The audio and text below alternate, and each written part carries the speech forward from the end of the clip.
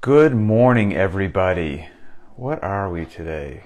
Where are we? We are June 8th, 2023, 5:45 a.m. Pacific time, kicking off the Ask Me Anything, and so here we go. Hope everybody's day all around the world is off to a good start. I think a couple episodes ago, we somehow got on a tangent of kids' sports and all that stuff, and how they've gotten a little bit out of hand and ridiculous. And last night was exactly that. But our boys had basketball practice, and by the time he finished, 13 years old, by the time he finished basketball practice and we got him back home, I walked through the door with him last night at about 10:15 p.m. He's got to get up for school. He's 13 years old, needs a ton of sleep. And, of course, after all the practice and all that, he was hungry again, so another meal was made. He was soaking with sweat, so we had to take a shower. That's just ridiculous, right? Isn't that ridiculous? So, anyway, I see somebody post, when will I be able to feel my legs again? Hopefully by the end of the day. Okay, so today's show brought to you by Strong Black Coffee to help me wake up and get through the day. We got some great questions. Let's go ahead and kick it off. Oh, but before I do, I wrote myself some notes, things I just want to get out there, some housekeeping items. Number one, I 100% fully intend on going to the Rogue Invitational this year in Texas. So Linchpin all around the world. It's an awesome event. If you can go, I recommend that you go. It's just fun. It's an intimate setting. There's great views from everywhere. You get to see strongman as well as CrossFit stuff. It's awesome. I have no idea if I'll be there just totally as a spectator or working or whatnot. It's too far in the future, but no matter what, I plan on being there.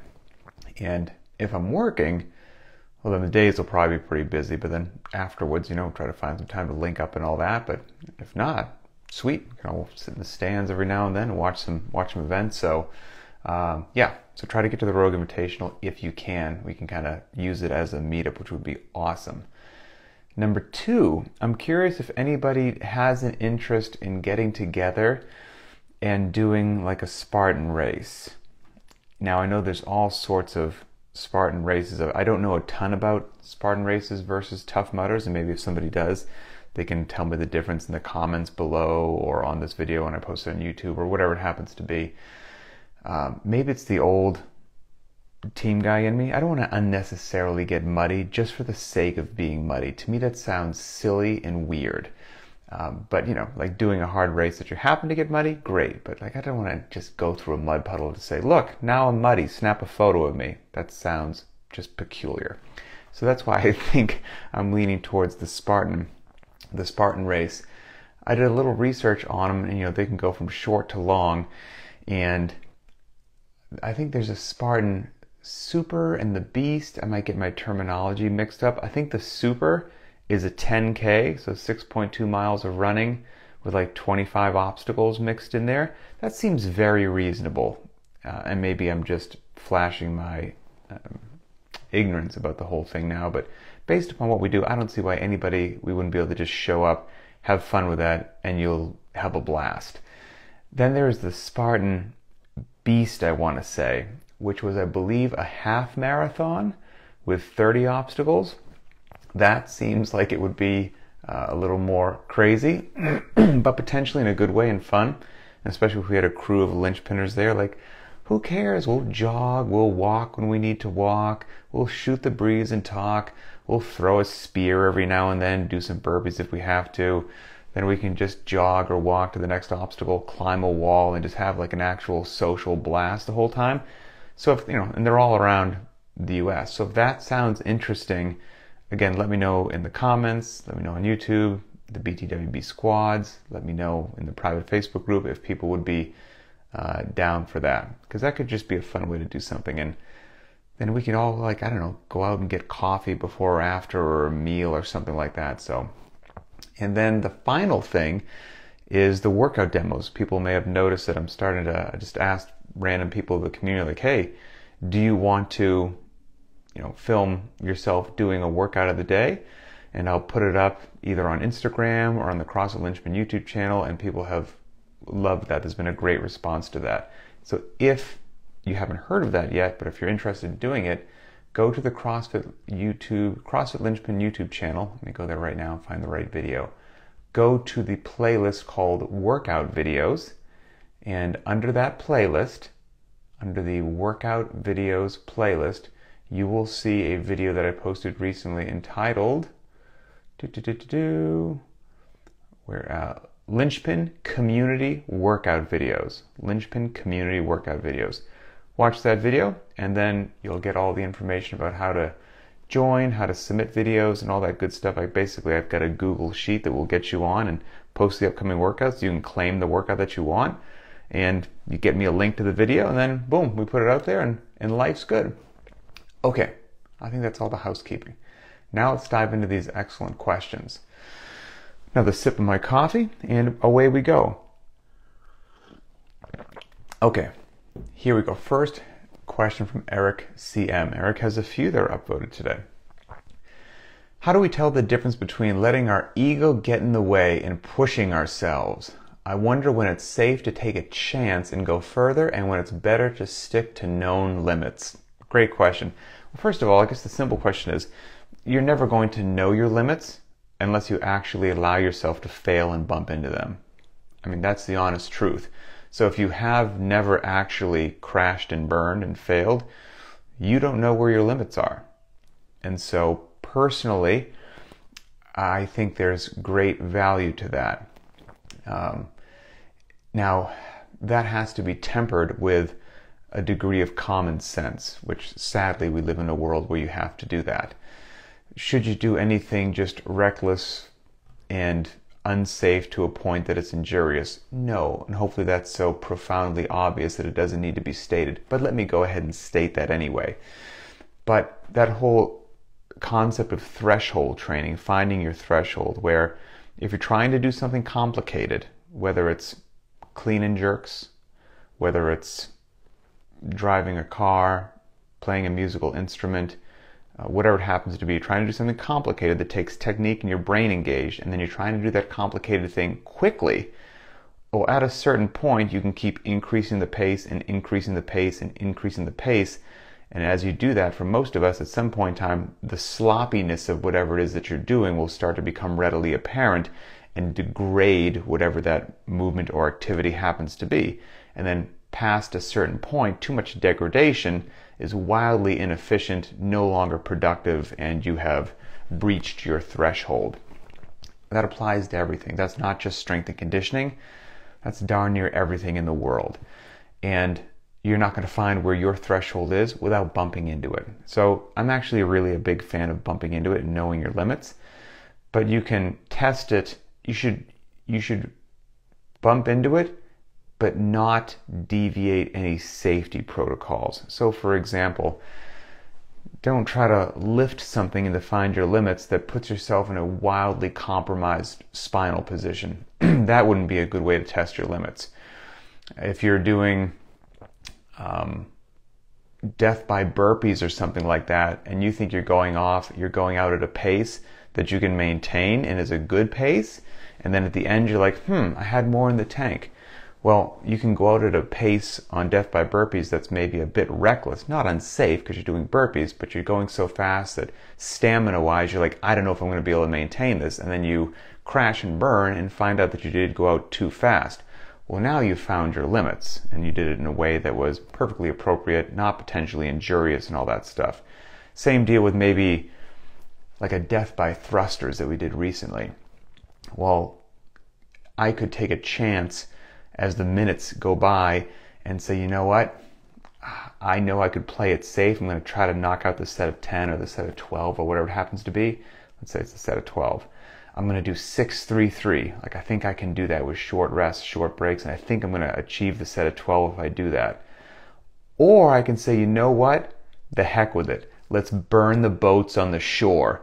I'm going to go for 12 and see if I can get 12 unbroken.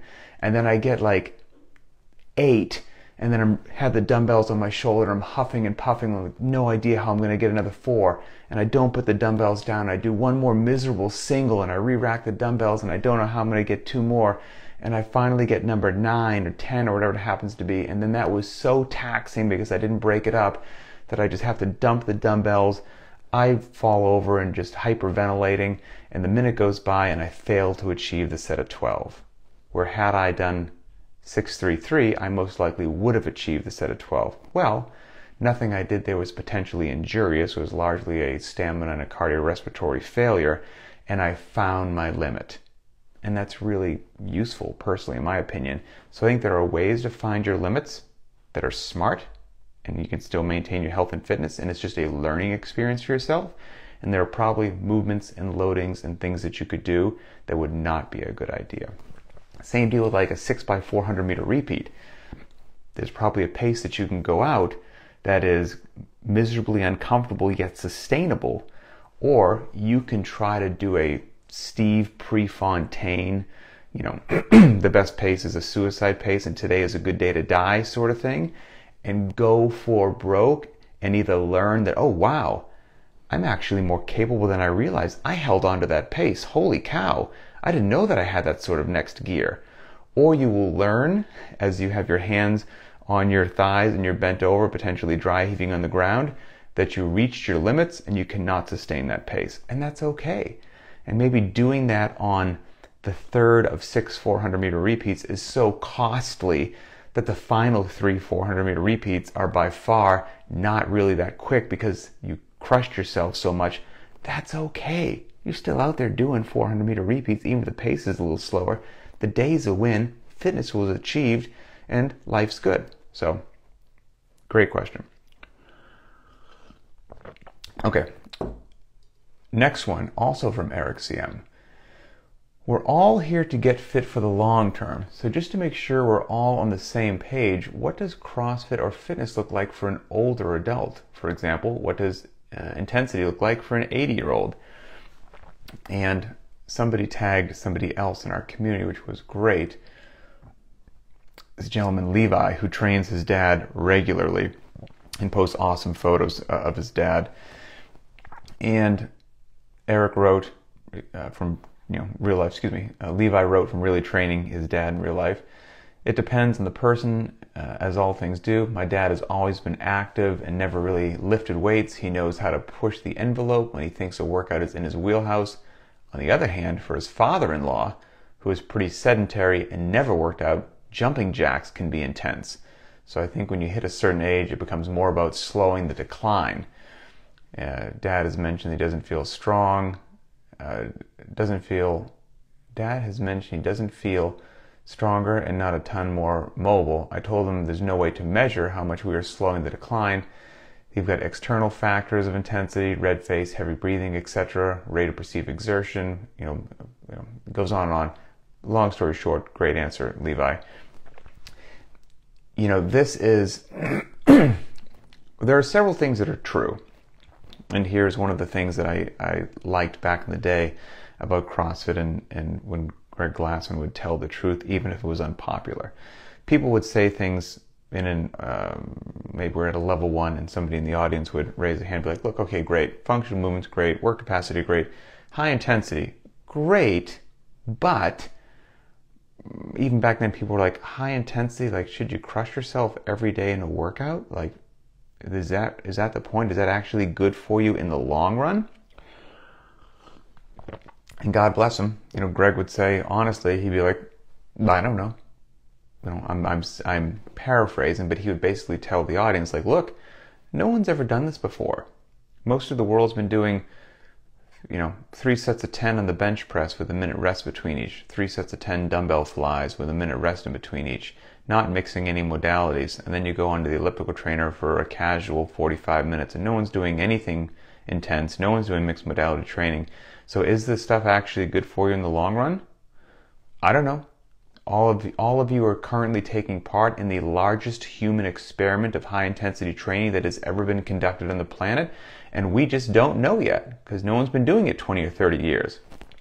Now, fast forward, I'm coming up on almost doing 20 years of this myself, and there's a lot of lessons learned personally, and that's also why Greg said, look, the next evolution of CrossFit is not going to come from CrossFit HQ.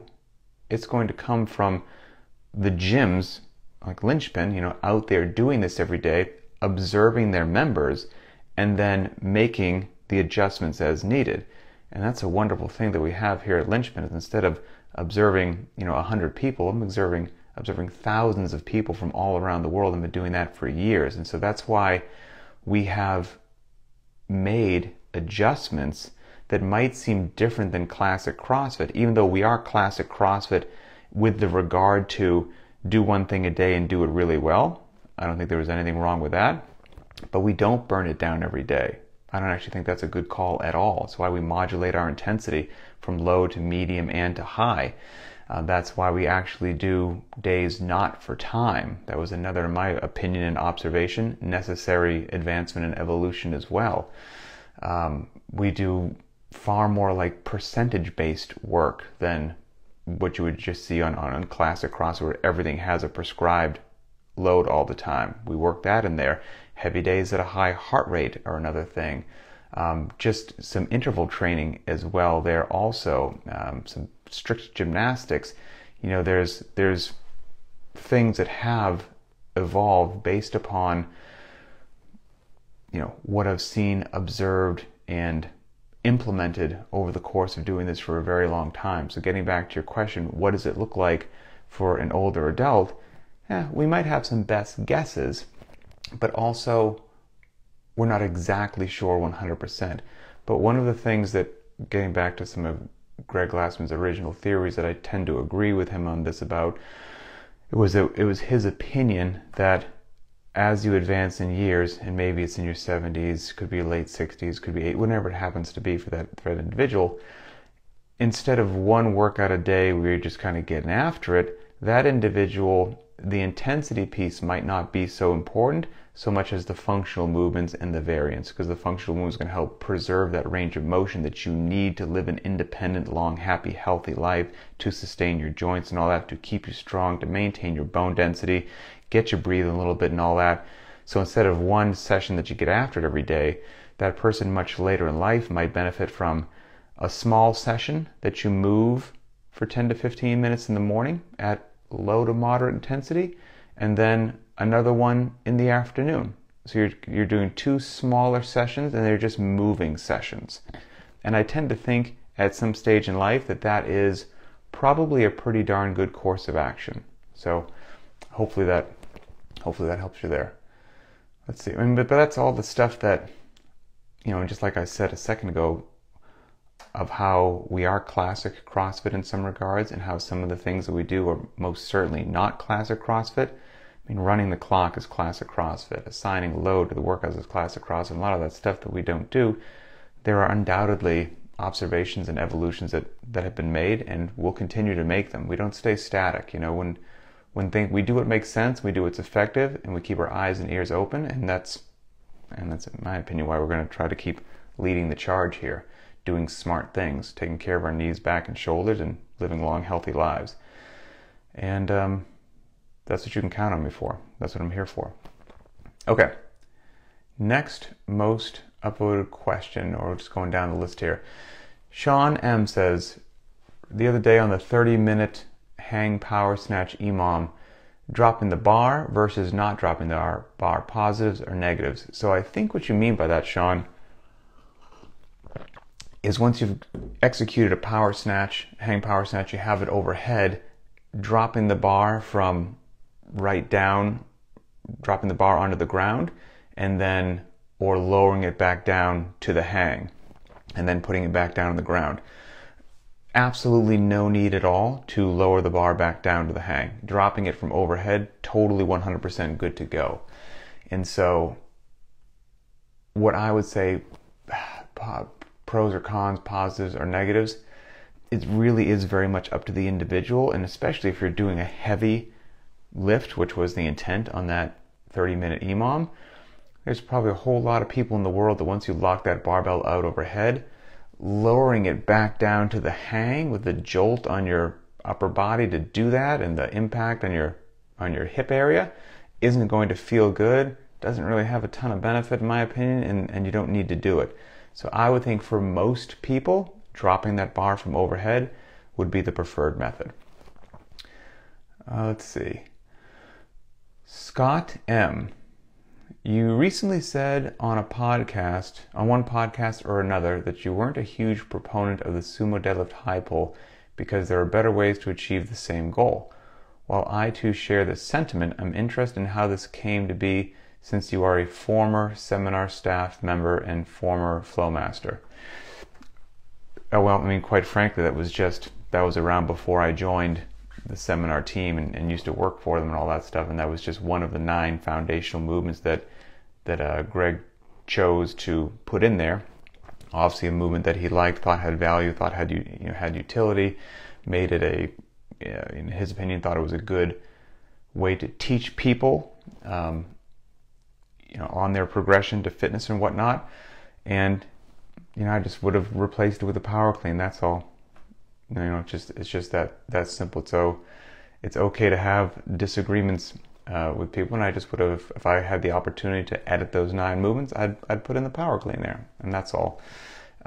Why precisely that was chosen, I couldn't tell you. I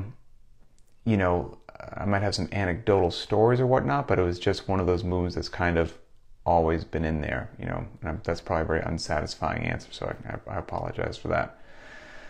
Lisa D, here we go.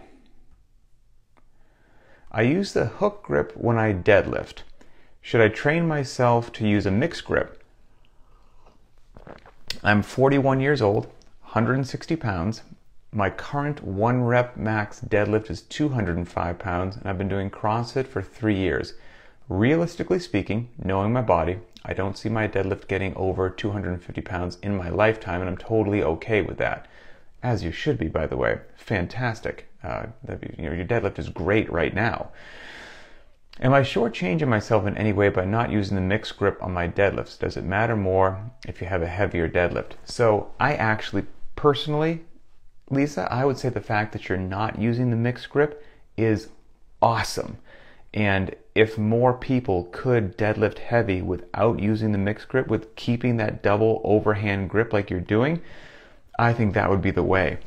For most people, double overhand grip is a more taxing and more demanding grip.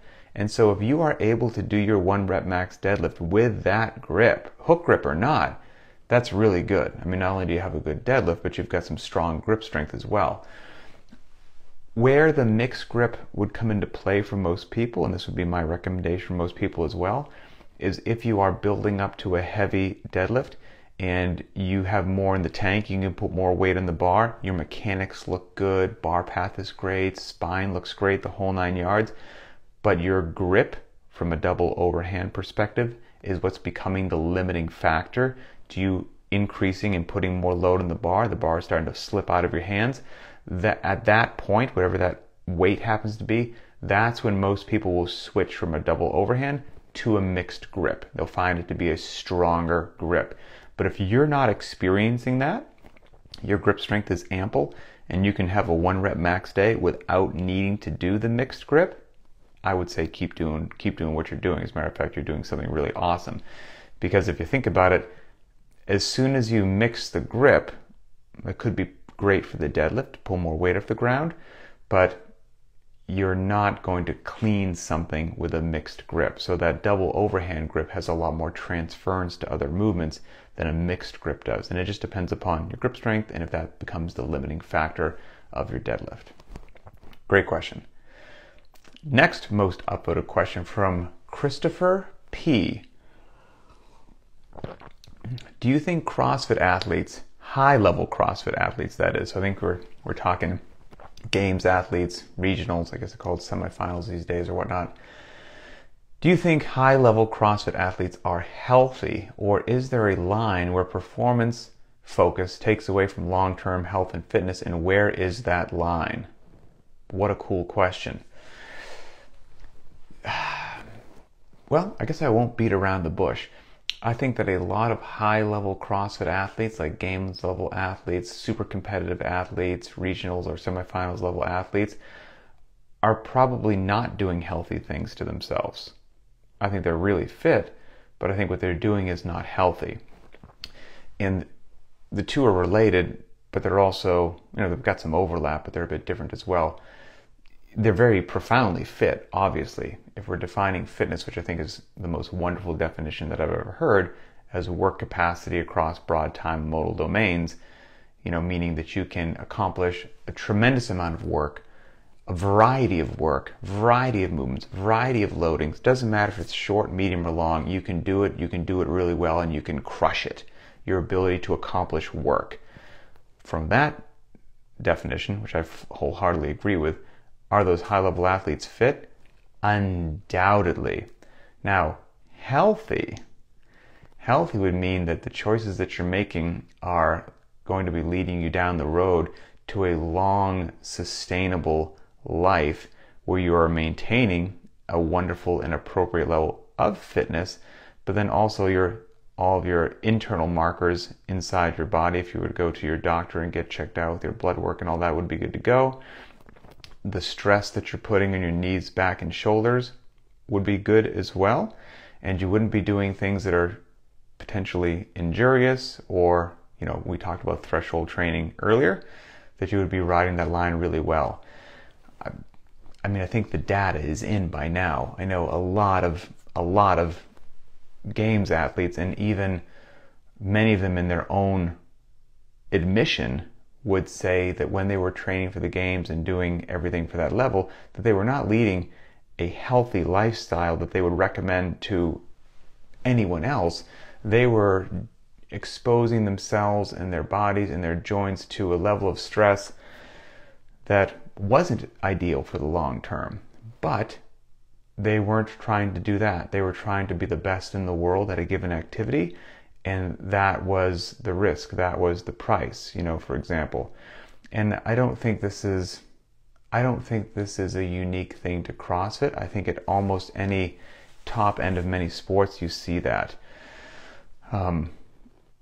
Runners, marathoners, and maybe that's an easy one.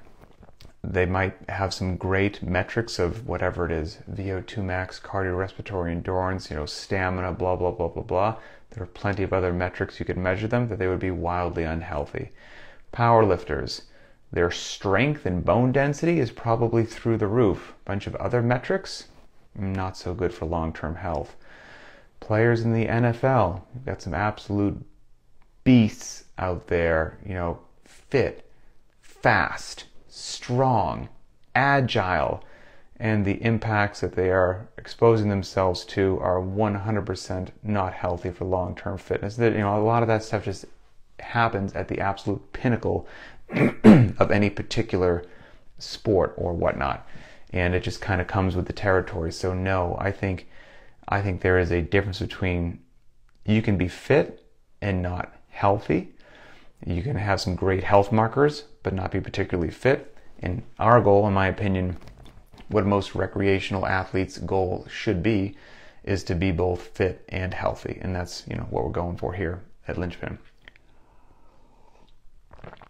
Okay. We got 2 more questions here. Let's see. One more from Eric CM. I went to a random CrossFit gym over the weekend to have fun and compete with some other community members, but I didn't enjoy it since I kept quote-unquote judging the programming versus our programming. How can I enjoy without criticizing workouts? Should we just flow with the experience, or better to investigate the programming style before arriving? Good question. Honest question. I struggle with this myself because I'm obviously obsessive compulsive and about this entire strength and conditioning world, and I see everything through that lens. And so if I do happen to be traveling or popping into a gym or whatever it happens to be, and I go on the website and I check something out, and I just can't help but look at it, and sometimes you can see something in isolation and immediately make a judgment about it. Sometimes you can't judge something based upon one single deal. So I look at the workout today. Was that a good workout? Maybe, but what happened yesterday? And what happened the day before that? And then you look and you're like, well, that sucks. I don't like anything about that. Or you're like, oh, that's cool. Well done. I like what you got going on there. It's a big world out there. It's a big fitness world. There are plenty of good gyms that are doing things quite well. And there are plenty of gyms that I would rather avoid. I mean, that's just a true statement right there. There's plenty of both. And I mean, I think the last time that my wife and I popped into a gym together, which has been a while, and I actually did a podcast about it and left out the name of the gym to protect the innocent. But it was, they did that silly, ridiculous rush you through everything, part A, B, C, and D. Got to work up to a heavy this, that, and the other thing before doing a workout after that. And it was literally just like that nightmare scenario that I talk about, and rushed into a heavy day. And we didn't want to be the oddballs that were like, this is silly, I don't want to do it. I'm a guest in their gym. And so we just, asking your question, we went with the flow and, kept a smile on our face and went with the flow and didn't want to be a stick in the mud. And my wife tweaked herself. Hadn't tweaked herself in years. And now we do this rushed, silly, lift heavy before you got to do something, and she tweaks herself. Now, I guess that could be a coincidence, right? Maybe that's just the day she would have tweaked herself. But I tend to think it wasn't a coincidence. Play stupid games, win stupid prizes. And so if I've got the freedom to avoid getting into an environment like that, I always avoid going into an environment like that because it's just not worth it. If we're going to happen to go somewhere and I'm going along with the flow and we walk into something and, hey, good news, we're going to do A, B, C, and D today, like I'll be a good boy and I'll do it. But I'm here to tell you, I will, within the confines of that environment, make the best decisions that I can. I ain't going to try to get anywhere near a really heavy single. That's not good or smart. I'm going to keep it light or moderate because I don't want to roll that dice, and then whatever it is. So yeah, it can be difficult, but hey, sometimes it's nice to just go with the flow, make the best decisions that you can, and as often as you can, control your environment and go in some place that's going to be, relating to that other question, putting you on a path of long-term health and fitness and making good decisions. Okay, final question from Bradley H. This is from the BTW squad. What's the best way to approach a percentage-based lift or workout if I don't have an established 1 rep max on some workouts? So I don't think this needs to be as potentially complicated as you think it might be. So let's say, this relates to what I said earlier, right? Where at Linchpin, we don't always just give you a prescribed weight to do. And especially on something like a heavy day at a high heart rate, we'll most likely use a percentage. So a workout that jumps into my mind, as I can use for maybe Bradley's example, is there was that nasty yet beautiful heavy day at a high heart rate that had deadlifts. And I think it was burpee box jump overs. Maybe it was over the bar, but I think it was burpee box jump overs. And I think it was 4 intervals of 10 deadlifts at 70% of your 1 rep max and 20 burpee box jump overs. And you're going to do that 4 different times, and you're going to rest, like a 1-to-1 work to rest ratio between each one of those. So again, one interval was 10 deadlifts at 70% of your 1 rep max, and then you burn it down with 20 burpee box jump overs as fast as you can. That was a great heavy day at a high heart rate, interval style training, all that good stuff. Well, you need to know your 1 rep max deadlift to use 70% of that. Now let's say you hadn't done a 1 rep in a while, haven't established it, and you don't know what 70% would be. You've got a couple options. Listen to the video that I make each day, right? And I would assume that I said something during that video where 70% for most people is going to be a heavy, challenging set for 10, where obviously you maintain your good mechanics the whole time, but ideally you can do it, and it's a tough, unbroken set of 10. And then you drop the bar and get into the burpees. That it shouldn't be broken up into a 5-3-2. That's too much weight on the bar if you did that. You shouldn't just blow through it. It shouldn't be really easy. 70% for a 10 is a good set. So based upon that, even if you didn't know your 1 rep max, you could have maybe after your general warm-up started building up your weights as you warm up your deadlift, and as you put a little more weight on the bar, did some reps, put some weight, did some reps, you would probably start to get an idea of like, this actually feels like if I put a little bit more weight on the bar, yeah, it's going to be a challenging 10. you could make that decision. And you know what? Let's say you did that and you executed the workout that way, getting back to that threshold training and learning about yourself, right? You did the workout, and then in reflection you go, I'm a little more capable than I thought. You know what? I used whatever weight on the bar because I thought that'd be about 70%. It didn't feel challenging enough. Put that note into your BTWB app, and you're learning about your deadlift that day.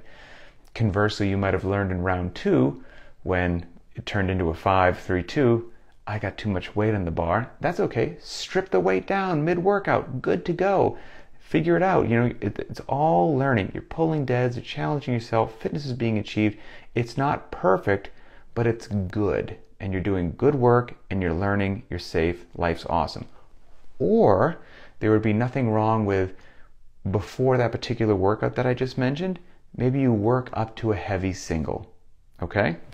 Now that's not, if you have the time and the inclination and all that good stuff, don't rush, because then you're getting into that trap that I said earlier where you're rushing something, and that's not smart, lifting heavy weights. But if you're in your garage and you have the time, build up to a heavy single. And while a heavy single is taxing, we're not talking about doing a 7x1 day where you're going to pull 7 heavy singles with 3 minutes of rest. I mean, there's a central nervous system attack.